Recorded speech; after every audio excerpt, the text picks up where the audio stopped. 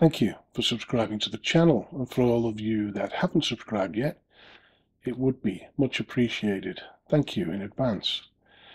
And what I want to talk to you about today is something that I've been asked a lot about, which is how to get your children's book, and especially a children's book that has double page spreads, into an ebook. The funny thing is with children's books and ebooks is there's a couple of different kinds of ebooks. There's a reflowable sort of ebook, and there's a fixed layout ebook. Ideally for reflowable ebooks, it's text heavy. There's images in there, but it's mostly text, and it means that the pages will adjust to the device they're working with. It also means the text can be adjusted. It means the text can be altered, even a different font. It can be enlarged. It will fit the screen. Whereas we don't want that with a children's book, because the last thing we want is the text moving all over the images. So we want the fixed text and the fixed images. We want everything fixed.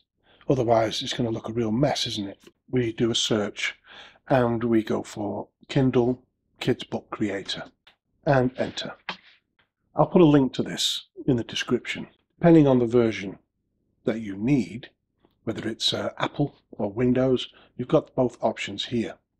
Supported files: PDF, Jpeg, TIFF, PNG, and PPM formats. If your book is in Word, save it as a PDF before using Kindle Kids Book Creator. So basically, your best option is just to use a PDF. So your book will already be in PDF format if you published it to Amazon KDP, because that's the paperback version you've used. So we're going to be using that file to create this ebook. I'm with Windows. So I download, I open, select the language, English in my case, only just English. I'm from Northern England.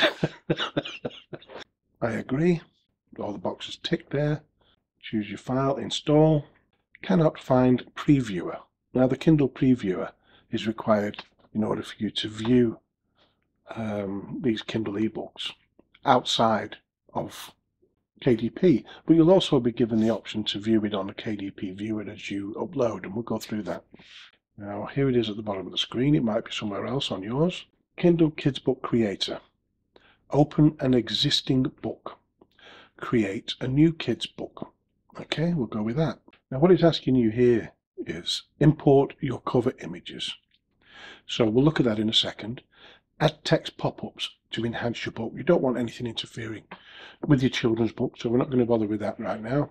Preview your book and save for publishing. Now if your previewer doesn't work, for example, you'll still get the option, because it's a bit temperamental, you'll still get the option to view it when you upload it to Amazon KDP. Okay, so let's basically have a little bit of a read through that. Continue. Title, author required. Please select language of the book, English, and where do you want it saved? You have to create an empty file. There can't be anything in it already, like an image, like your cover image or anything. This has to be an empty file, because it's going to be a vessel for all these little files that this program is going to publish. It'll only let you continue if you've used an empty file anyway. We're going to go with a landscape. You can go with portrait if you're using single images, but I don't recommend it because you're going to lose the top and bottom, and you're going to have a little square in the middle. It's just the way it works out. Continue. Import your entire book, including the cover.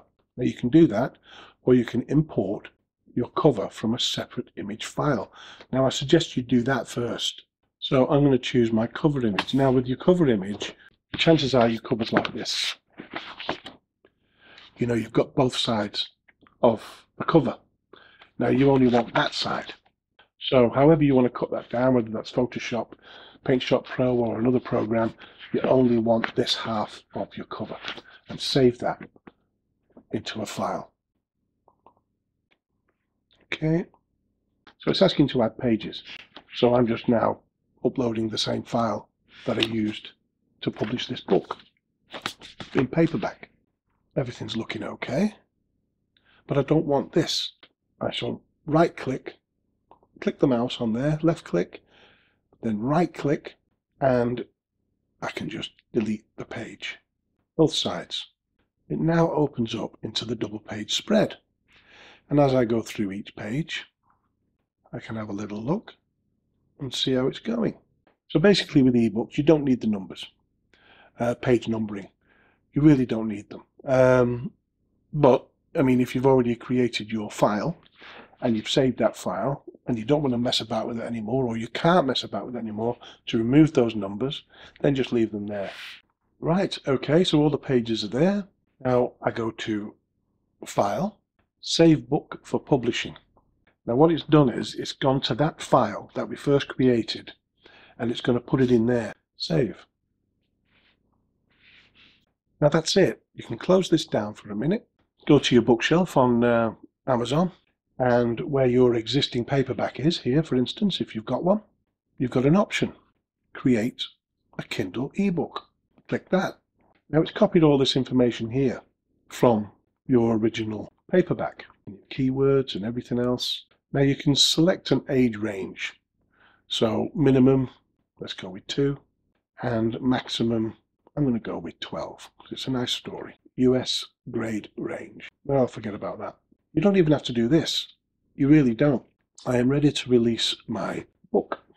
Save and continue. Upload manuscript. And when we go to our files here, I'll just move that in here, you'll see Gonk Mobi. You'll see the Mobi file. Well, that's the one we want. Now we can go for Launch Cover Creator, which I don't recommend in this situation because you want something that relates to your book that you've already published, presumably. You can also go for Upload your cover, which you already have in Jpeg or TIFF. Now when it comes to creating your cover, you're going to have to create a cover separately.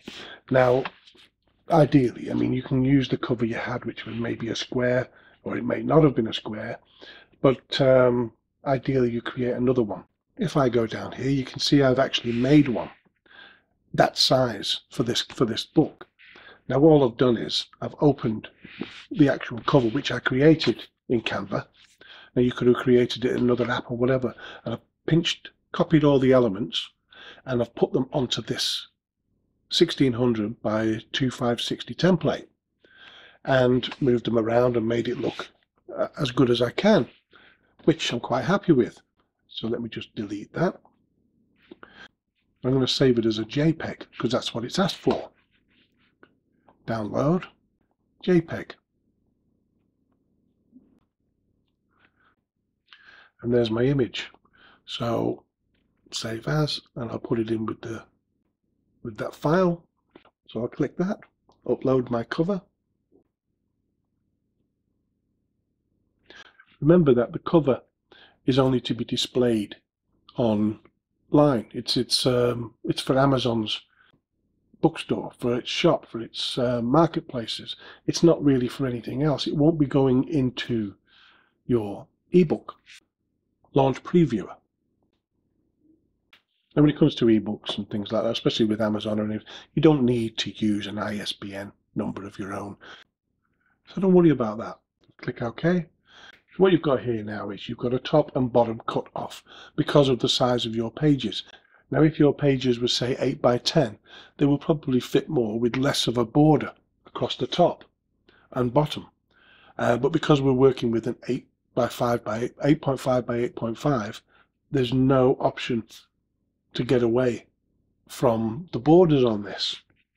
But if I'm using an iPhone or something like that, or a mobile phone, then this still works. But ideally, I still need those double page spreads to fit on one page. Okay, so that's one page. Next.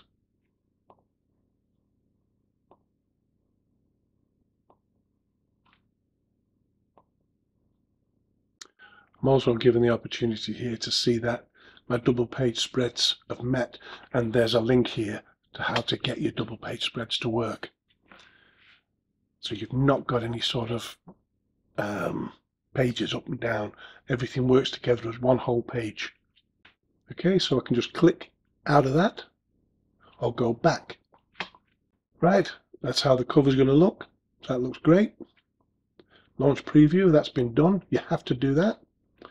Save and continue. All territories, worldwide rights, yep. Amazon.com. Select royalty plan, 70%, please.